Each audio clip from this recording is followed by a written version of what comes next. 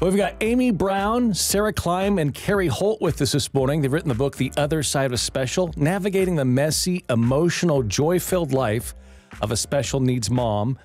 And I've also invited my wife, Becky Kankelfritz, to join us this morning because we have a daughter diagnosed with multiple disabilities as well.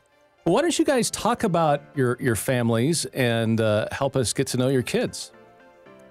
Sure. First of all, thank you so much for having us. I'm Amy Brown, and I've been married to my high school sweetheart for 37 years. We live in Michigan, and we are parents to 6 children. Our oldest 3 are biological, and then we entered into adopting, and our youngest 3 are adopted. And that's what brought us into the special needs world. We did not know when we adopted that our children would have special needs.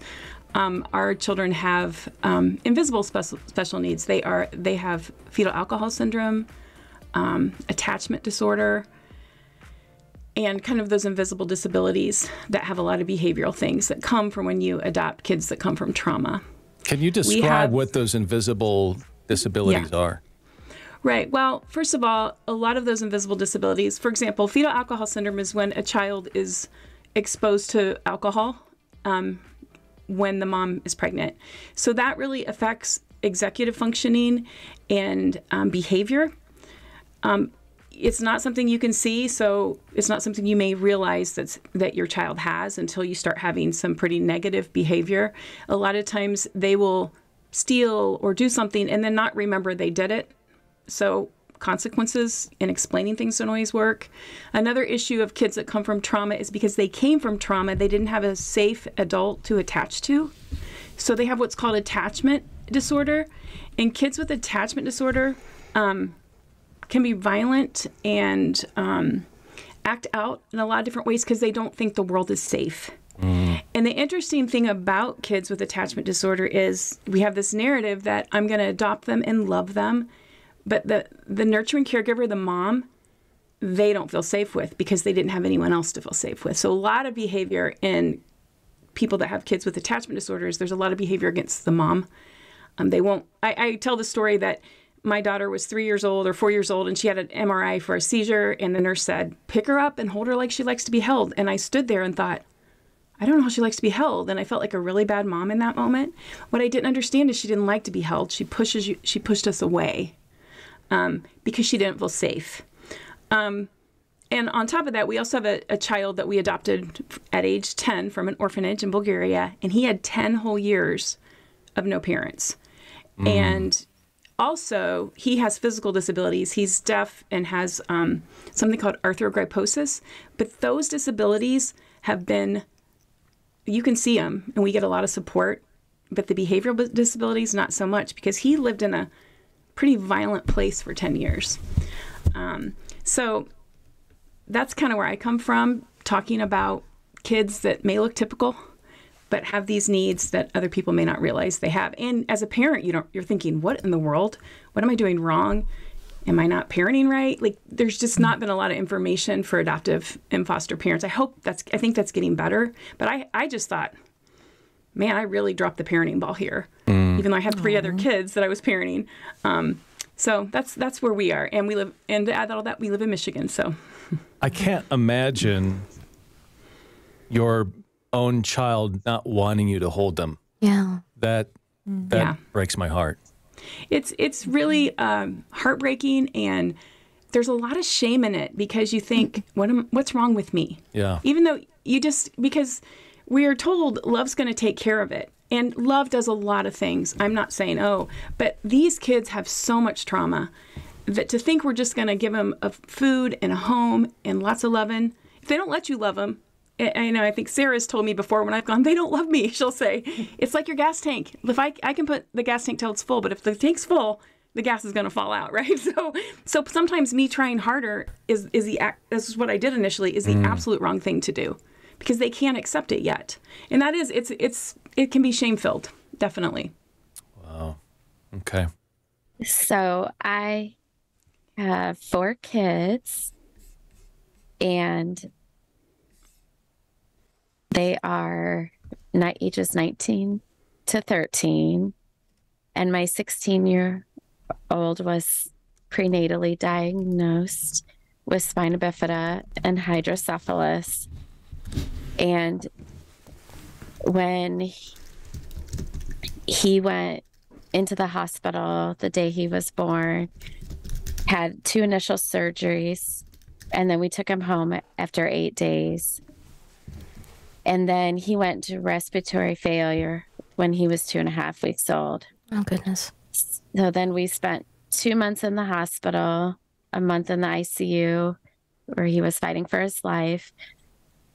And after that hospital stay, we brought home a medically fragile baby with a trach, ventilator, feeding tube, full-time nursing in our home.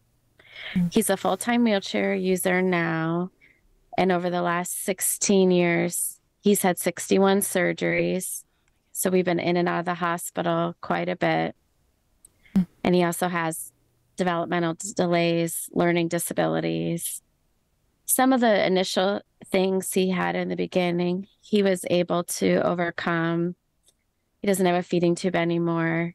Even with a trach, he can talk, but he's still dependent on his ventilator when he sleeps. So that's a little bit about our journey. Real rough beginning. Still not easy. Yeah, for sure. Yeah. Okay. How about you, Sara? I've been married to my husband for 25 years. We are also high school sweethearts. And I have a 22-year-old, and he is actually in college studying to be a missionary. And my youngest is our child with special needs. His name is TJ. He just turned 19, and he has a progressive, aggressive form of muscular dystrophy that is terminal. It's called Duchenne muscular dystrophy, and he was diagnosed at the age of 8. We put him in. I worked for an orthopedist at the time, and he just wasn't walking upstairs correctly. And since we worked for an orthopedist, we got a quick referral into a pediatric physical therapist, and he got better very quickly. And then we just noticed he took a turn for the worst, and so we put him back in, and they noticed that he had very large calves, very defined calf muscles, and so we had put him in kind of because we noticed that he had some other issues with dyslexia, and he was on the spectrum. And one specific doctor that was a friend of the doctor that I worked with kind of started putting 2 and 2 together. He had just read a paper on Duchenne, and I actually fielded a phone call. Our receptionist stepped away from the phones, and so I fielded a phone call from the pediatric physical therapist and said, well, I have a concern with the patient that you referred over. And I asked for the patient's name, and he gave my son's name. And I said, well, I'm his mother. And he said, I'm sorry, I can't talk to you. And that's kind of how it started. So I called the doctor who was off that day, and he said, well, my friend actually had the same, so don't panic, but we think it could be. And he said Duchenne. Of course, I'd never heard of it before. I didn't know how to spell it. So I'm like, okay, muscular dystrophy. What was the guy with the telethon? Because I remember there being a telethon. Right. So I was like, oh, that's right, MDA. So I started that's where we started. And they said, don't panic, because it very well could not be that. And when I just remember looking online, and they had this video of this boy that was called a Gower's maneuver, and it was how he stood up off this child, how he stood up off the floor. And I remember thinking, that's my son. And I also remember thinking, they're usually in a wheelchair by the age of 12. They have an average life expectancy of 23. And I just remember thinking, by that time, the receptionist had come back with lunch, and we were the only 2 in the building because it was New Year's Eve and so everybody else had left. And she came back, and she was like, what are you looking at? And I said, I just fielded this phone call. And so I told her about it. And I said, oh my gosh, 23 years old, that's a life expectancy. And I just remember saying out loud, that's not enough time. And so I had to tell my husband. I just remember that was the hardest phone call. So he's actually doing really well. He is probably one of the happiest, absolutely the strongest person I know. deteriorating muscles or not.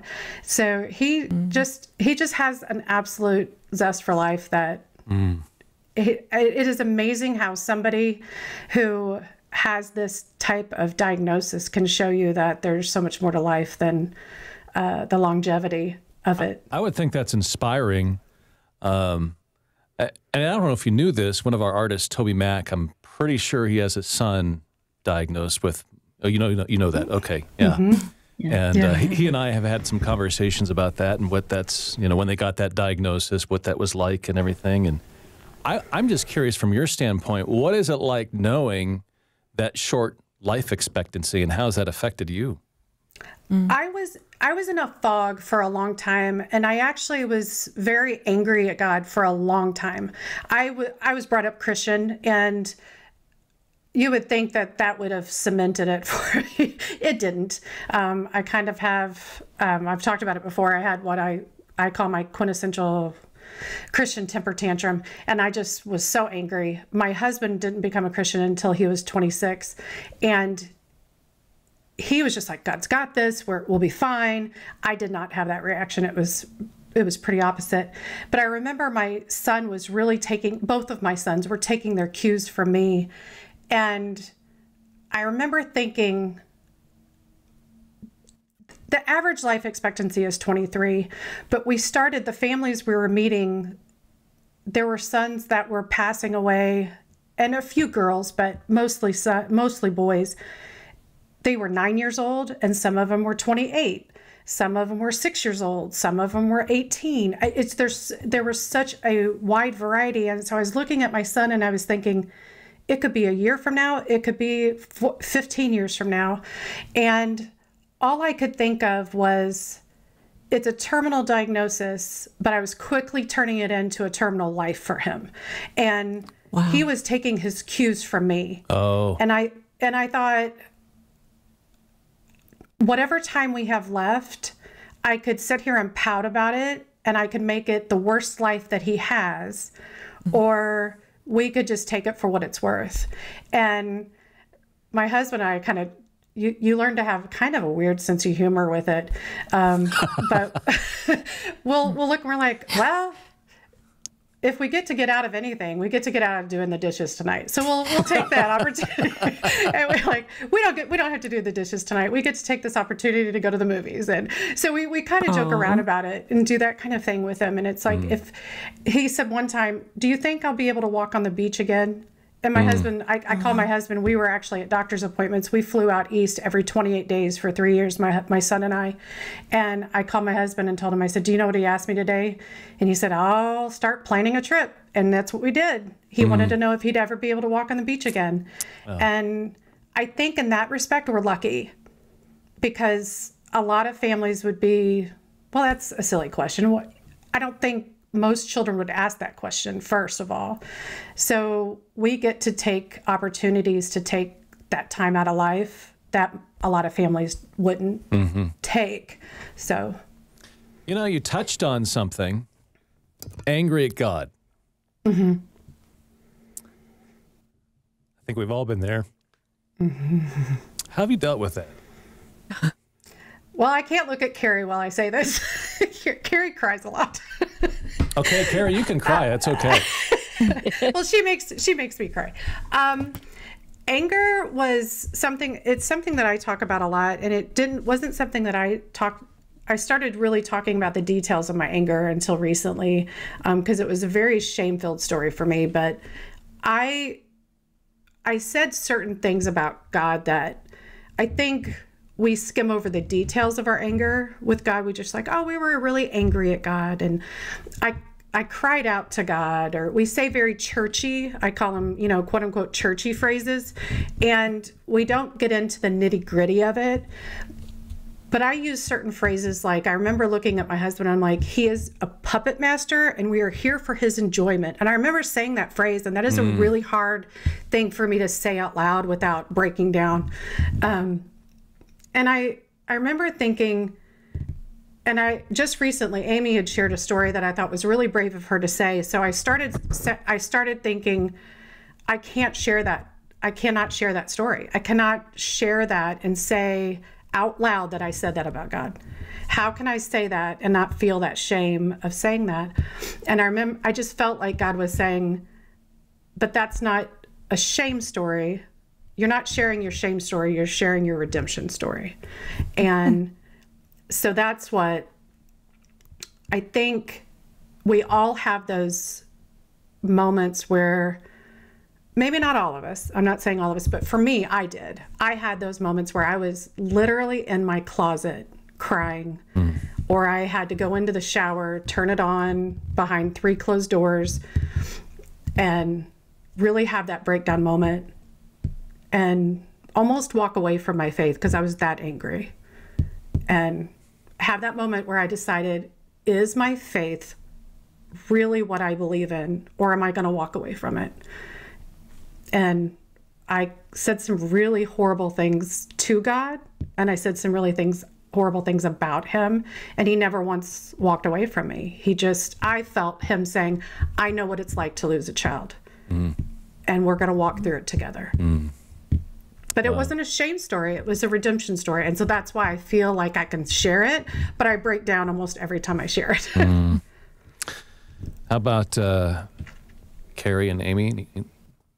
You've been there, I'm sure. Yeah, I honestly think it's taken me a little while to admit that I have been angry at God. And I actually feel like it's something I'm still working through, because part of my story is that I read a book about, my son has hydrocephalus, and he has a malformation in his brain called a Chiari-2 malformation. And so I'm a teacher and I'm a type A planner, so I wanted to learn everything I possibly could before he was born. So I'm reading this book, and it's listing all these things related to a Chiari crisis, like failure to thrive and aspiration and your airway not being stable and possibly needing a trach. And I remember praying that every single thing on that list wouldn't happen, because ironically, we have really close friends of ours that has a son the same age as our oldest son with a trach ventilator and a feeding tube. So he was about 4 years old at this time, and I knew what that life looked like, and I knew I didn't want to live it. And so I'm praying all these specific things. God, please don't let this happen. I don't want to have this. And literally every single thing on that list happened. And, in the moment, we were just in survival. And honestly, we were in survival for about 15 years. My son had his last major surgery in May of 2021, and he had a spinal fusion.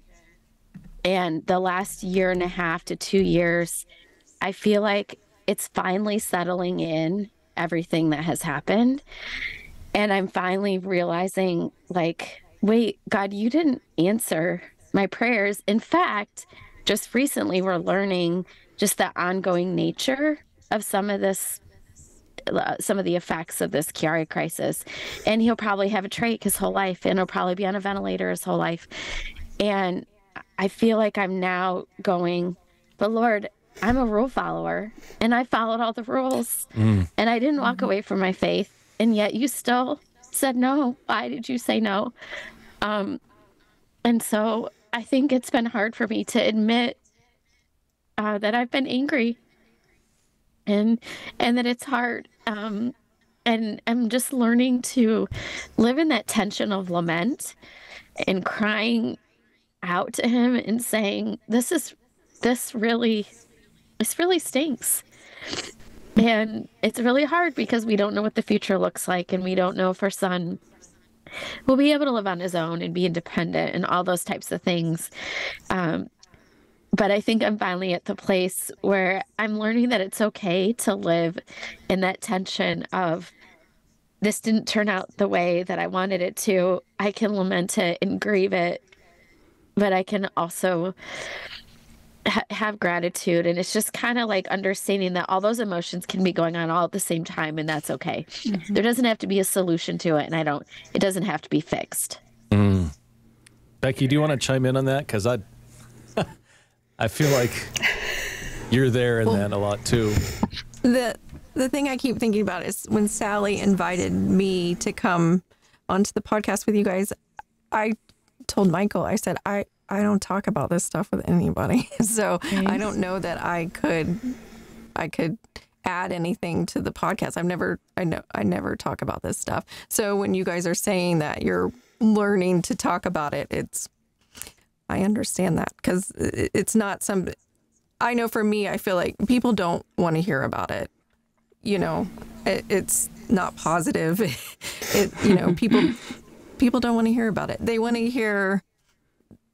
I feel like with Abby's such a happy little girl. Well, she's not a little girl anymore. She's 20, but she's such a happy girl. And I feel like that's what people want to see, the happy Abby, and, and how she's smiling and laughing. And so that's our story, but it's much harder than that. There was a lot You've been at odds with God on this. Oh, I don't know how many times. Yeah. So, I mean, and I grew up in the charismatic word of faith tradition of Christianity, where you believe in healing and, it's going to happen, and it hasn't happened. And And we took her to like every kind of healing service you could think of. We took her everywhere, to every prayer meeting, to everything, Yeah. And because that's how I grew up. And, that was really hard to grow up in that tradition and then have nothing change. And, and it's 20 years and nothing's changed. So you learn to deal with that and deal with how you were taught and how that works with what you're dealing with in your life. And it has not been easy, but I do feel like we have grown a lot, which is good. Yeah. So I feel like I always say I'm a much better mother to Abby now than when we were getting all of the diagnoses, and, I'm able to accept everything that is and be happy in it, even though it's hard sometimes. Yeah. Amy, you kind of started out saying you were kind of angry with God with with what you found out too. Mm-hmm. Yeah, because we chose adoption. Yeah. And I remember when you adopt, you say, I don't want to take this. You do this checklist, which sounds kind of cool, but it's kind of like, what can your family handle? Of course, I didn't want to be a special needs mom, but I was like, okay, we'll take an HIV child, because my husband and I are both medical, so I thought we could do that. But the one thing I said no to, because I remembered it, was fetal alcohol syndrome. I said, nope, don't want that. I remember reading about it in nursing school, and then the birth mom, they didn't know she was going to have fetal. The birth moms don't always, realize or whatever that they've abused. So I was really mad. And you special needs moms, can understand that people look at us like Mother Teresa, like, you're so patient, you're so this, and you're so that. So when you're hearing those messages, it's hard to say, but I'm mad. And I remember somebody saying to me, I just can't wait to see what God's going to do. And I remember laying on my bed and thinking, what have you done? Do you literally, I've said things to God like, do you hate me? Like, what's going on here? And as a good girl, I feel terrible saying that. But I will say that he, even in the hard, and even in the times I've been at the psych ward, and the times I've had to deal with hard things like your kid being expelled or behavior issues or all the things that aren't warm, fuzzy things when you're getting a call from the principal that this thing is in your child's acting out again. Or every kid in the class has had their parent-teacher conference about your kid. That's happened to me. Oh, wow. And you're just like, oh, they don't know me. But in those moments, I just feel like I have to believe that he is a God who sees me and he is walking with me. And I wish that I could claim healing and promises and good results, but what I want to claim and stand in is who he is in his character. Mm-hmm. He does not leave us, and he walks with us in every step. And even in the lowest moments, when I've been mad, when I've cried my eyes out, I have never felt like he's not been with me. And that kind of gives me the grace to go, okay, I can do this another day. But you're right. Nobody wants to hear those emotions. And I think that's why a lot of special needs moms feel very isolated. You either feel like if you start talking, you'll never stop and you'll be the train wreck at every dinner, every coffee chat, or you just can't open up. And I think that's one of the reasons that the three of us wanted to write this book is like, you're not alone in any of these emotions. And we're not going to get you to a tidy package at the end. Like, you'll never feel angry again, but we just want you to know we feel these things and it's okay to feel these things, and you're not alone, and you are seen by God in each one of these emotions. Well, I feel like we've started our little support group this morning. That's really good. Yes. Yes. Yeah. And in the 5 years that I've gotten to know Becky and Kank, wow, there's been so many times I thought, what can I do? What can I do as a friend? And so I want to just kind of throw that question out to all four of you. How can we be a good friend to you? How can we reach out and help make a difference with this load? I mean, all of us, even with children who don't have special needs, sometimes we feel like we need a little hand up. So I can only just imagine. And so I just want to open the floor and have you share with us just some practical wisdom. I mean, there's medical needs, there's the invisible and the visible disabilities. There's, everything represented here from adoption to the whole gamut. So how can we be better friends to you all? I think one of the things is to just keep pushing back when we say we're fine. I have a story when we were first diagnosed. We had our elders, and my husband's on the leadership team at church, and they wanted to know about the diagnosis because nobody really knew what it was, and we kind of didn't know what it was too. So we tried to give the best explanation, and they asked what we needed, and we said at that time that it was close to 90% of marriages in this particular diagnosis ended in divorce at that point. And so we said, that was a concern of ours. Can you pray over our marriage? That was specific for us at that time. And we have one specific gentleman, even 11 years later, that he will come up to me, and he had asked me, what can I do specifically for you? And I said, don't take fine for an answer. And because I will always say fine, I don't. And so he will put his hands on my shoulder and he will get eye level. He's like, how are you doing? I'm like, oh, I'm doing good. No, how are you doing? And so he waits for me to say something, and he always wants an honest answer. And so he will wait for me to give him a legitimate answer. And sometimes it's, well, this medication is being turned down again, and so then he'll follow up the next week, and he doesn't want a tidy answer. Our lives make people very uncomfortable. And especially for people. I'm just going to butt in and say you're right, and that's why it's hard to speak up about it. Right. Yeah. And I think too, and you guys could probably attest to this, especially if your children are around our age, our children's age, because people will see that and they're like, oh, that hits a little too close to home. They're not cute anymore. No, Yes. no, Yeah. That's right. It was all fine and good when my son was that toe-headed little boy in the wheelchair. Now he's 19. They're not cute, that cute anymore. Now people are going to listen to that and go, wait a second. Get the heart of what we're saying here. Right. It's a real thing that we deal with, though, because you don't have those cute little toddler pictures anymore, Right, right. And I think it's a never-ending burden that we're afraid that we're handing out. And so, we don't want to always, I think, Amy, you always said that you just know you're always, or maybe it's Carrie, I forget which one, you're like, you just know you're always on the food list at church. You're always going to be like, oh, here come the Browns again. What do they need now? So, yeah. Another casserole, obviously. Yeah. Anybody else want to chime in there?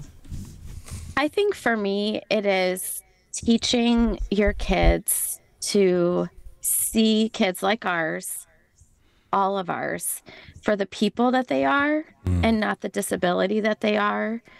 I feel like it's really hard for my son to have good friends because he's in this weird, he's verbal, and he, in some ways he's age appropriate for 16, but then some ways he's got a little bit of delays, or he's also one of those kids going through teenage years who will just say whatever comes into his head. He's very black and white, and he'll just say things.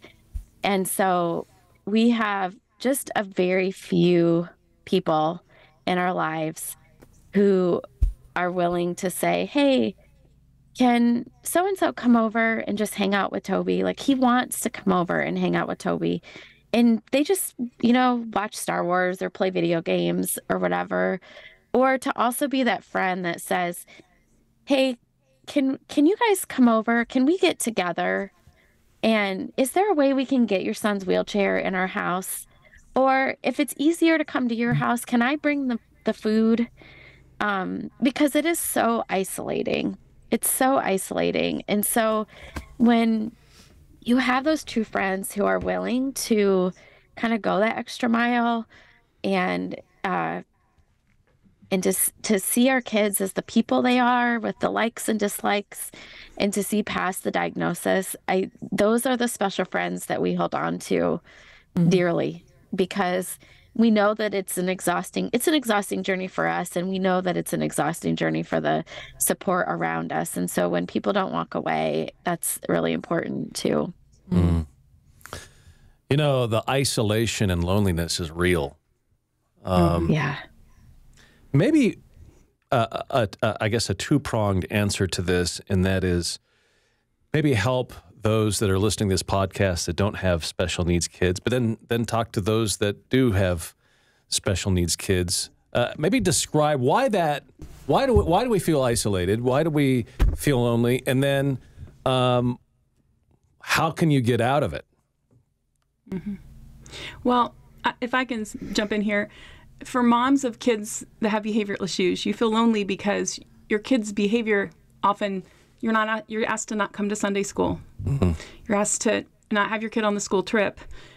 You're constantly feeling shame for their behavior. So of course you don't want to reach out.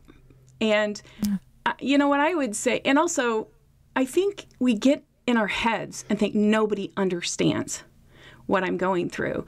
And one of the things that I have learned from meeting Carrie and Sara, we have different diagnoses, but we have so much in common. So if you're looking for somebody as a special needs parent, you need somebody that gets you, yes, but that person doesn't necessarily have to have the exact same life you do. Even if you have a friend that you can just be really honest with. I have a friend, Kathy, she's been my friend for years, and she would say to me, I didn't know how to help you because you wouldn't tell me.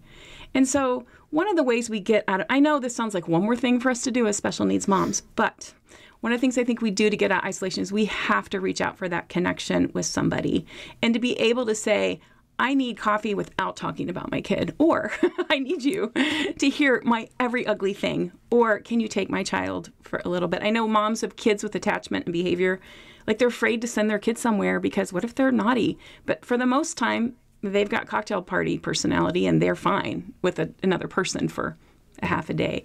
So I feel like for me, I just got in my head too much, and because I had been on the receiving end of a lot of judgment, that I assumed my friends would judge me. Oh, yeah. And that was my mistake. I had friends that loved me dearly, and when I finally opened up to what was happening in our home, they just met me with grace. Not everyone will, and that's okay. You just okay, that person couldn't handle what I told them. But keep looking, because those people are out there that want to connect with us. And I would also go back to your other question, have a list of things. Like, I kind of have a running list of things in my head that people can do to help me, for the mere fact that I'll always say, oh, I'm fine. But if I have something in the back of my head, even if it's something as simple, can you go pick up our prescriptions? I think that's opening the door to connection with other people. I think too, one thing you can always do is if somebody else, if they have other children, if they have siblings, we have people in our church that were phenomenal about really stepping into a role with my older son, and really like, hey, do you want to learn how to play guitar? Do you want to go play basketball? Do you want to go do this? Do you want to go do that? And it really took a lot of mom guilt away, because they were pouring into him whenever I was flying out east every 28 days. Whenever I was gone 5 days out of the month with my other son, my husband could kind of get some downtime or do some things. That's another thing too. It's just, there's always so many things that you can do. And yeah, but I love that list. I think too, with Amy, I have learned so much from Amy. Amy said something one time about Carrie and I, our sons, you can see they're in a wheelchair. There's a visible disability, and we need a ramp for our home. People are going to come build a ramp. Mm-hmm. They're not going to come build a ramp for Amy. And so one of the things that I have learned is, I always tell myself, if somebody is having an outburst at the grocery store, or if somebody is having an issue, do I need to be a ramp for them? I always have that in the back. I always have that in the back of my head. Or if I'm at church and there is a child that is being disruptive Sunday after Sunday after Sunday, and somebody's like, we have to do something about this child. They cannot keep coming back. Well, that's not the right answer. How are we going to be a ramp for that child? Mm-hmm. So that's always something I've had in the back. And I think that that's one of the best things that I have learned from this is everybody deserves a ramp. It's just a different kind. So exactly. Yeah. Mm-hmm. Carrie, is there something you wanted to add? Well, I think you were talking about asking, why is it so isolating? And I think kind of going back to what we were talking about earlier is that people want the happy story. Just recently there was somebody in our community, where a baby was born really early. And of course, there's all these miracles happening. And I remember feeling really jealous, actually, over this because we didn't get the miracle healing, And so it's like, since we don't have this happy ending, I think people are afraid it's contagious. Oh. It's going to catch. If I'm friends with that person, then God's going to ask me to walk that road too. Or it's going to happen to my grandchild, or it's going to happen to my niece or nephew. And so I think one of the things too is that Becky, you kind of talked about, is that I think we do have to be willing to open up and share our stories and be real about, it's not always right with different people. You have to find, the right people to talk to. But I think connection does happen when we are willing to talk about it and to be open about it. That's good. The whole happy ending thing is pretty realistic.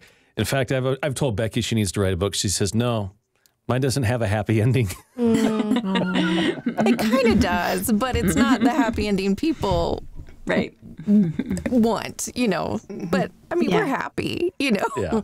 We just deal with hard things too. Yeah, that's true. Yeah. Let's talk about grief a little bit. When you get the diagnosis, when you see what you have, people may not, typical parents may not get it, but you're grieving, and it doesn't end. It continues. Maybe describe why that happens and why it doesn't end. Wow, this is kind of my forte. I talk about grief a lot because it wasn't until my son was about 5 years old, I went off on some librarian who Way to go, was not girl. being Way to go. gracious to me.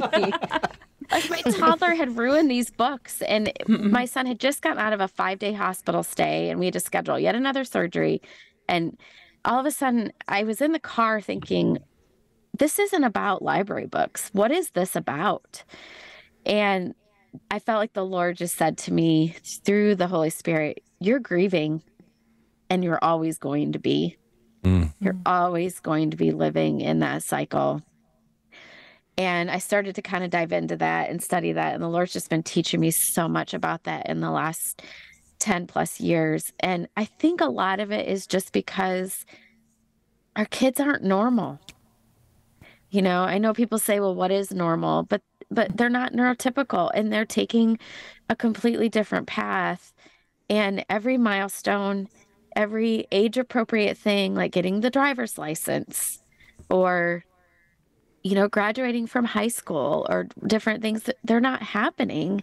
And so you look around at everyone else and you realize this isn't normal. And so you grieve for the losses. I think we realize the losses, but I also think it's necessary.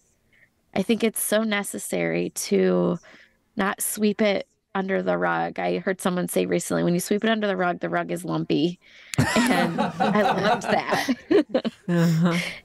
So I think it's just so important. I know I talked earlier about lament. I think we have to take our disappointments and losses to God and say, what do I do with this? Because it hurts and it's painful.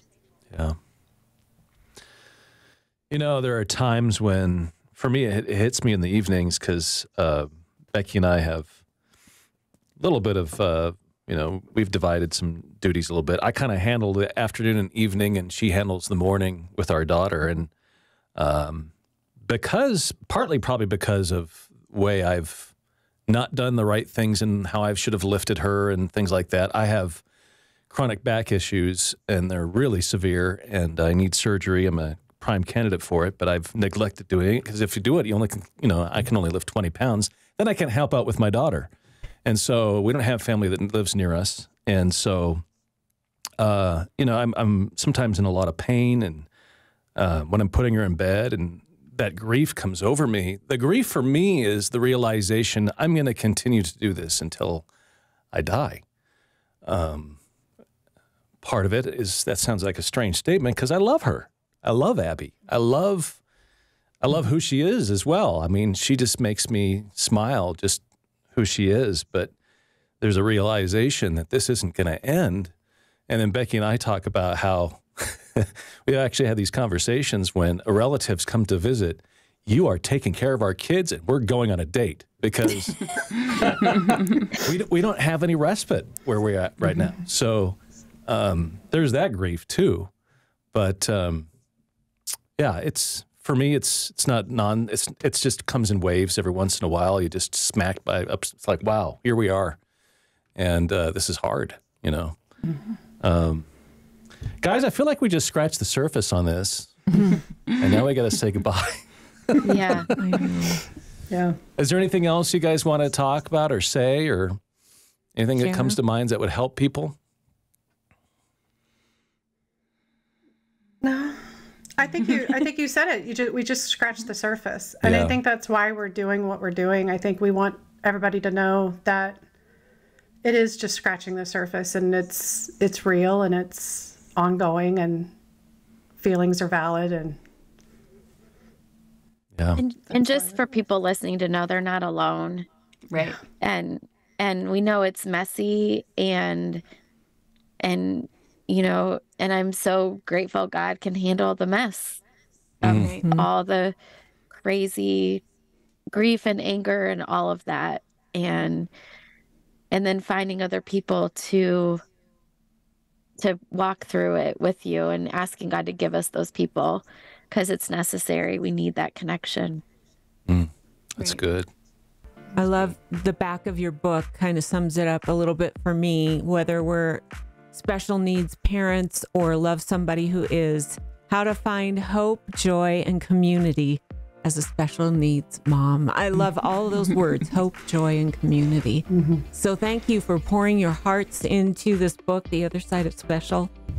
So needed, not only for you all, but for those of us who love y'all and what you're going through, and just relating to each other is so vitally important. So I appreciate, just the emotion and everything you went through, that you had to go through to put this book together. So thank you. Yeah. Beautiful.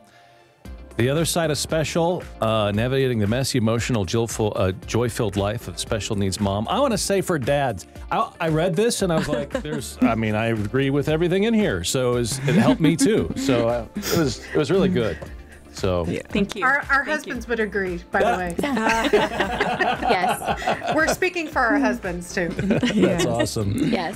Well, again, thank you very much for your time. Really appreciate it. And maybe we'll do it again. Yeah. Thank you for having us. Yeah. Thank you. God for having bless us. you on your journey. Yeah.